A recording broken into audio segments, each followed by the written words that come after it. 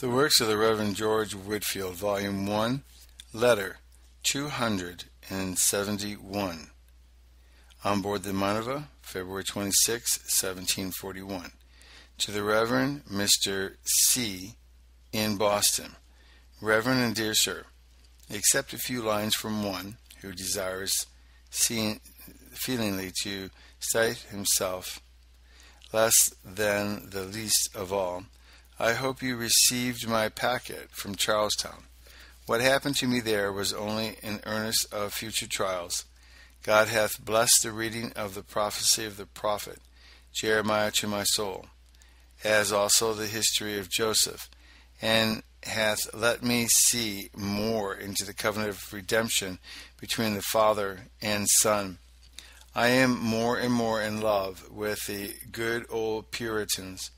I am pleased at the thought of sitting down here after with the venerable Cotton, Norton, Eliot, and that great cloud of witnesses that first crossed the western ocean for the sake of the gospel and faith once delivered to the saints. At present my soul is so stilled that I can scarce proceed. Dear Sir, God is with me of a truth.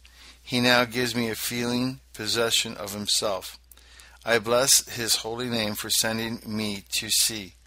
It is profitable both for my soul and body. I find the psalmist's words to be true. The secret of the Lord is with them that fear him. Oh, that I may walk humbly with my God. The language of my soul is this: correct me when I go astray, and lead me in thy perfect way. And now, dear Mr. C., I have in some measure unblossomed my heart. What shall I say more? Pray for me both in public and private. Give thanks as well as pray, especially for the mercies of this voyage. Dear Sir, adieu till I come to shore, which I hope will be very speedily, being now in soundings. Then you shall hear again, God willing, from your truly affectionate friend, brother, and servant, G.W.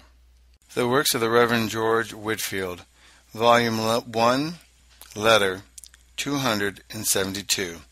London, March 25th, 1741. To Mr. J. H. My dear Sir, I wrote to you immediately on my coming on shore. We arrived at Falmouth last Wednesday, was 7th night, and got here the Sunday following. Blessed be God, we had a summer's passage. Many of our friends, I find, are sadly divided, and, as far as I am able to judge, have been sadly misled. Congregations at Moorfields and Kennington Common on Sunday were as large as usual. On the following weekdays, quite contrary. 20,000 dwindled down to 200 or 300. It has been a trying time for me. A large orphan family, consisting of nearly 100, to be maintained about 4,000 miles off, without the least fund, and in the dearest part of our Majesty's dominion, also about £1,000 in debt for them, and not worth £20 in the world of my own, and threatened to be arrested for £350 drawn for in favor of the orphan house by my late dear deceased friend and fellow traveler, Mr. S., my bookseller, who I believe has got some hundreds by me, being drawn away by the M's refusal to print for me, and very many of my spiritual children, who at my last departure from England would have plucked out their own eyes to have given to me, are so prejudiced by dear Monsieur's W's dressing up the doctrine of election in such horrible colors that they will neither hear, see, nor give me the least assistance. Yea, some of them send threatening letters that God will speedily destroy me. As for the people of the world, they are so embittered by my injustice and too severe expressions against Archbishop Tildenson and the author of the Old Duty of Man, that they fly from me as from a viper. And what is most cutting of all, I am now constrained, on account of our differencing in principles, principally to separate from my dear, dear old friend, Monsignor J. and C. W. That would be John and Charles Wesley, whom I still love as my own soul, but through infinite mercy I am enabled to strengthen myself in the Lord my God. I am cast down, but not destroyed, perplexed, but not in despair. A few days ago, in reading Bell's Life of Calvin, these words were much pressed upon me. Calvin is turned out of Geneva, but behold, a new church arises. Jesus, the ever-loving, altogether lovely Jesus, pities and comforts me. My friends are erecting a place which I have called a tabernacle for morning exposition. I have not, nor can I as yet, make any collections. But let us not fear. Our Heavenly Father, with whom the fatherless find mercy, will yet provide. Let us only seek first the kingdom of God and His righteousness, and all other necessary things shall be added unto us. In about a fortnight, though I scarce know an oak from a hickory, or one kind of land from another, I am subpoenaed to appear before Parliament to give an account of the condition of the province of Georgia when I left it.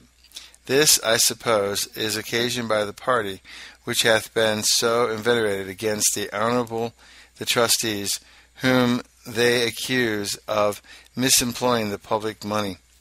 The event, which undoubtedly will be in favour of the trust, you will know hereafter. In the meanwhile, believe me to be your most affectionate G.W. The Works of the Reverend George Whitefield, Volume 1, Letter 273, March 25th, 1741. To Mr. J. C., my very dear brother, hasten hither with all speed, and then we shall see what God intends to do for and by us. It is a trying time now in the church. The Lord give me a due mixture of the lamb and the lion. Some that have been led astray begin to recover. The Lord make way for His own truths. My love to the colliers and all friends. Many, I suppose, will be shy. I am become a monster even to several who were wrought upon by my ministry, but it must needs be that offences should come, otherwise how should I learn to cease from men? Adieu. Excuse brevity, hasten, and speak face to face with your most affectionate in Jesus Christ, G.W. End of letter 273. The Works of the Reverend George Whitefield, Volume 1, Letter 274. London, April 10th, 1741. To Mr. H., my very dear friend.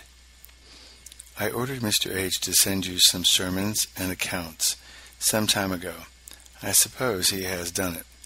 I have been at the Parliament House. The Georgia affair was adjourned. The gentleman seemed apprehensive that my account of the colony would have too much weight. I have somewhat of trial to be in the house. I then remembered what the Apostle said. We are become a spectacle to men and to angels. My appeal will come to nothing, I believe. I have waited upon the speaker. He received me kindly. I cannot yet determine when I shall see you. If you fear, I hope you will pray for me. The Lord blesses my ministry. Salute dear Mrs. H. I will write to her next, but you two are one. The Lord will be with you both. At present I am weak in body, and therefore I must beg leave to subscribe myself. Yours, etc., G.W. The Works of the Reverend George Whitefield, Volume 1, Letter 275. Bristol, April 27th, 1741. To Mr. S. M. at London. My dear friend and brother, on Tuesday, April 22nd, I left London and preached on Wednesday and Thursday morning at Newbury, to large congregations. On Friday evening, I preached at Bristol, and have continued to do so twice every day to great and affected authorities. I received your kind letter and thank you for it. I rejoice in the good news from New England. Last night I rejoiced much in seeing a soul wonderfully exude in God just at the border of death. Great manifestations of divine presence have attended my service. Praise the Lord, O my soul. I am glad to find Mr. S. goes on well. Pray give my love to Brother G. My soul is sometimes weak, but my soul rejoices in God my Savior. I know not whether I shall come so soon as proposed to London. I find it necessary, through the increase of awakened souls, to get a society room built adjoining to our new tabernacle. I pray God to fill it with His glory, and beg leave to subscribe myself, my dear Mr. M., your affectionate friend, brother, and servant in Christ, G.W. The Works of the Reverend George Whitefield, Volume 1, Letter 276, Bristol, April 28, 1741. To Mr. H. H., my dear brother, blessed be God for knitting us together in love. May it continue and increase till consumed in eternity. The Lord Jesus direct you. It is now a trying time with the Church. Our Lord is now chiefly wounded in the house of His friends. The Lord keep us both from a party spirit on one hand, and from too much rashness and positiveness on the other. I speak thus because you seem offended that some affirm that there is no such thing as dominion over indwelling sin, nor rest from working for life holy. Now this is truly certain in one sense. We shall never have such a dominion over indwelling sin as entirely to be delivered from the stirring of it, and the greatest saint cannot be assured, but sometime or another for his humiliation or punishment of unfaithfulness, God may permit it to break out into such actual breach of His law, and to a gross way too. Let us not be high-minded, but fear. It is equally true that we shall not rest wholly from working for life. For whilst there is any part of us unregenerate, this part will always leading us to the old covenant. Lutheran often complain of the propensity of his heart this way. If we know ourselves, we shall find it to be so with us. But I suppose you have been tenured with the doctrine of sinless perfection. No wonder, therefore, you write thus. May God give you a right judgment in all things, and enable you to rightly divide the word of truth. As for assurance, I cannot but think all who are truly converted must know that there was a time in which they closed with Christ. But then, as so many have died only with a humble hope, and have been ever under doubts and fears, though you could not but looked upon as Christians, I am less positive than once I was, less happily I should condemn some of God's dear children. The further we go in the spiritual life, the more cool and rational shall we be, and yet more truly zealous. I speak this by experience. Dear Brother H. will not be angry with me, I hope, and believe you pray for me. The Lord Jesus carries me on. Many have been convinced at London. I preach here twice daily at large congregations with great power.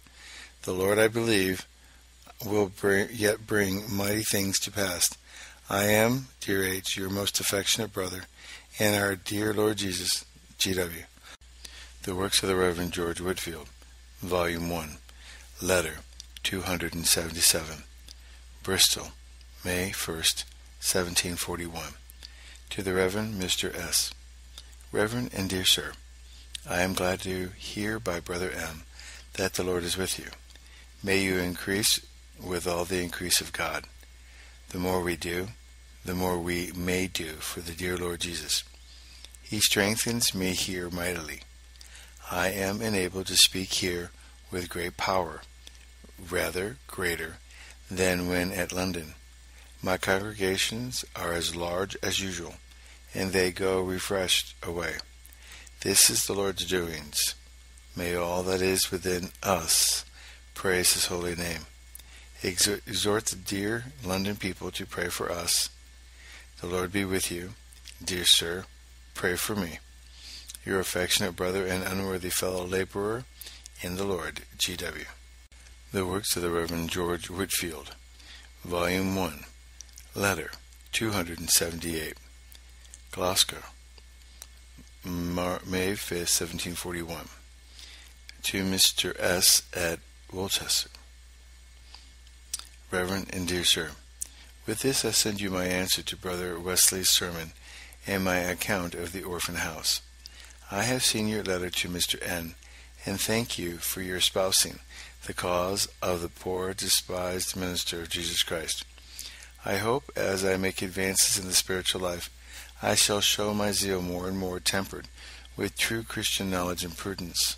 I would willingly have none of my wild fire mingled with the sacred fire that comes down from God's altar.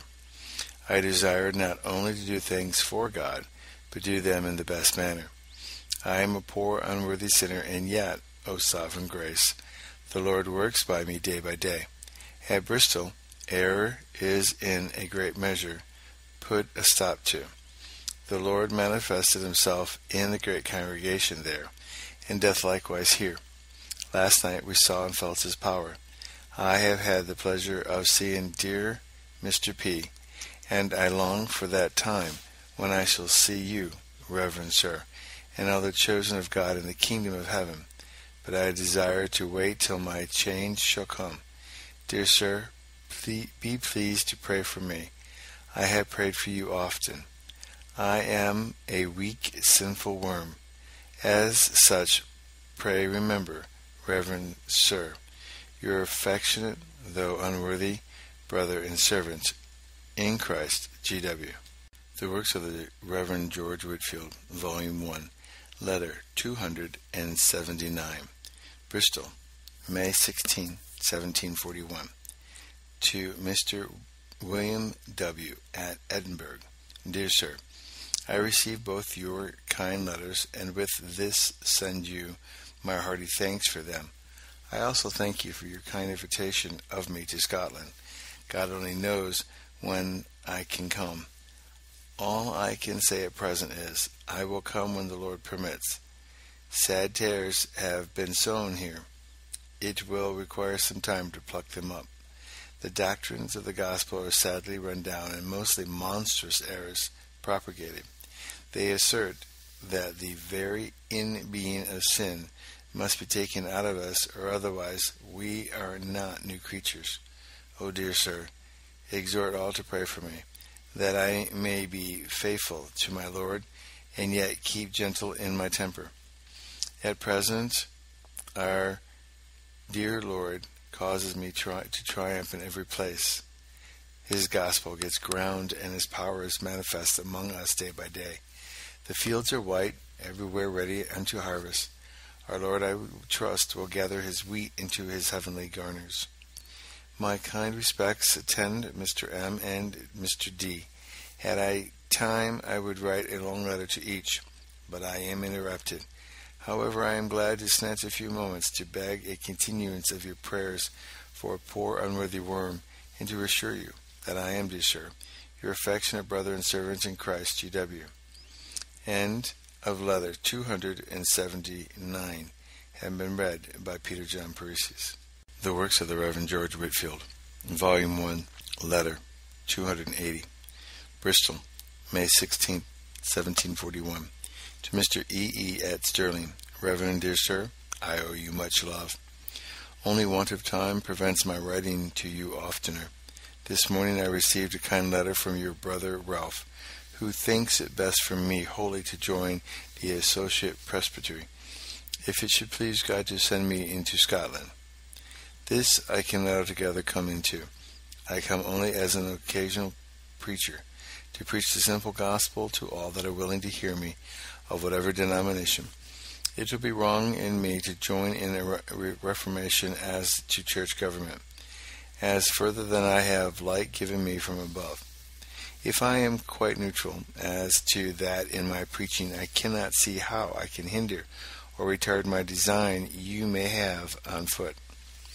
My business seems to be to evangelize, to be a presbyter at large.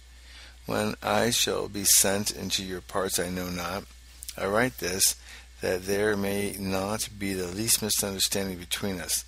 I love and honor the associate presbytery in the bowels of Jesus Christ. With this I send them my due respects, and most humbly beg their prayers. But let them not be offended, if in all things I cannot immediately fall in with them. Let them lead me to God. Whatever light He is pleased to give me, I hope I shall be faithful to it. A dear and precious Master still carries me on. God enables me to fight my way through. The gospel doctrines I believe will yet prevail. I feel a divine power attending my ministrations. I pray twice daily, and am invited to many places. I believe the Lord intends to give me on this side the water for some time. Blessed be God, all places are alike to me. Oh dear sir, pray for me. I am a poor unworthy worm. I love you tenderly, but am almost ashamed to subscribe myself your brother. In the best of bonds, G.W. End of letter 280. The works of the Reverend George Whitefield, Volume 1, Letter 281. Bristol, May 16th, 1741. Dear D. A. in London, I am glad to receive a line once again from dear brother A. I rejoice that God lets you see more and more into the corruptions of your heart. The more pure you are, the more you will see and bewail your imperfections in thought, word, and deed. The more will you be made to sing, in the Lord alone, and not in myself, have I complete righteousness and strength. The doctrine of electing love is precious to my soul. I am enabled to speak of it seeingly to others. My soul is kept in peace and sweetness. Our Lord's cause needs not noise and rashness. I desire that none of my wildfire may be mixed with the pure fire of holy zeal coming from God's altar. I think it my duty to wait, to go on simply in preaching the everlasting gospel, and I believe we shall see the salvation of men. Methinks the cloud begins to break off your mind. I pray God to keep you from extremes. Brother H. is more and more enlightened, but withal more and more quickened every day. He finds there is no such thing as sinless perfection, and yet is pressing after holiness of heart and life rather more than ever. May God make my dear brother A. thus minded, for indeed I love him in the bowels of Jesus Christ. We have had frequently sweet communion with God and one another. I should have rejoiced to have conversed with you at Bristol. This is my comfort, yet a little while, and we shall converse in the kingdom of heaven forever and ever. My soul is waiting for salvation. I know not when I shall go to Axminster. When I do, you shall have timely notice. God blesses my ministry wherever he sends me. I am invited to fresh places daily. Dear Mr. A., I, even worthless I, subscribe myself. Yours most affectionately in loving Jesus, G.W. End of letter 281. The works of the Reverend George Whitefield, Volume 1, Letter 282. Bristol, May 18th, 1741. To Mr. I. C. Dear Brother C., I received your letter this morning, and am just setting out for Woodshire. The Lord hath been much with us. Yesterday I preached 3 times. At every sermon a sweet melting was observed in the congregation. Last night I gave your sister the sacrament. She is recovering. I afterwards administrated the sacrament at Mr. T.'s and had a love feast. Jesus was in the midst of us. I know not, but I may come towards London next week. I wondered not at your heaviness. Before every increase of your work, you must expect some trials. Humblings are necessary for your spirit and mind. I return my love to all. I must away. Brother H. rejoices in spirit and joins with me, who am ever yours in Christ. G.W. End of letter 282. The Works of the Reverend George Whitefield, Volume 1, Letter 283. Bristol, May 23, 1741. To the Reverend Mr. J. My dear brother, I bless God for making anything of mine useful to your soul. May the blessed Jesus breathe upon you day by day, and make you eminently useful to the Church of God. I think you write with a kind of prophetic spirit. The Lord only knows how he will be pleased to despoil of me. Great afflictions I am sure of having, and a sudden death, blessed be God, will not be terrible. I know that my Redeemer liveth. I every day long to see him, that I may be free from the remainder of sin, and enjoy him without interruption for evermore. I desire patiently to wait till my blessed change shall come. The Lord hath been with me here. There is a great awakening in Wiltshire, and the work is most wonderfully carried on in New England. I hope to send you a letter shortly that will rejoice your heart. I leave Bristol and go through Wiltshire to London next Monday. I then purpose going to Staffordshire, and then through Wales to Scotland. A wider door than ever is open for preaching the everlasting gospel. I have now only time to beg your prayers, and do assure you that I am your most affectionately, though weak and unworthy brother and servant in Christ, G.W. End of letter 283. The Works of the Reverend George Whitefield, Volume 1, Letter 284. Bristol, May 23, 1741. To Mr. I.R. at Philadelphia. Dear I rejoice to find that you see, feel, and bewail the plague of your heart. May the Lord show it more and more. It will excite your love to the dear Lord Jesus more fervently. I return my love to your sister. I thought ere now she had been with Jesus. I believe she has the grace of God in truth, and therefore our Lord will make her conqueror over all. I am glad to hear of the success of the gospel in Biston. It is a gathering time there, but a winnowing time with us here. All is ordered for the good of the church by Christ Jesus. Let us, my dear brother, keep close to him in this and every trying time. We shall find but few, very few, true followers of the Lamb of God. May you and I be in the happy number. God is pleased to give success to the word preached. Though I am opposed much, Jesus is my strength. The Lord will enable me to fight his battles. My love to Peggy and all that love Jesus. Forget not to pray for your affectionate friend and servant in Christ, G.W. End of letter 284. The Works of the Reverend George Whitefield, Volume 1, Letter 285.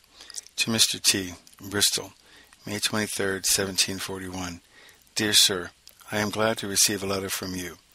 I was fearful, lest I had done something to offend you. I thank you and the other gentlemen for your kind invitation to me to Scotland. I believe it will be near 3 months before I can see Edinburgh. On Monday I set out for London. Then I purpose, God willing, to go into Essex, and then to return through Bristol and Wales in my way to you. I entreat all the brethren to pray for me, that I may come in the fullness of the blessing of the gospel of Christ. I am a poor, weak, unworthy worm. God hath been with me here and in Glastonbury.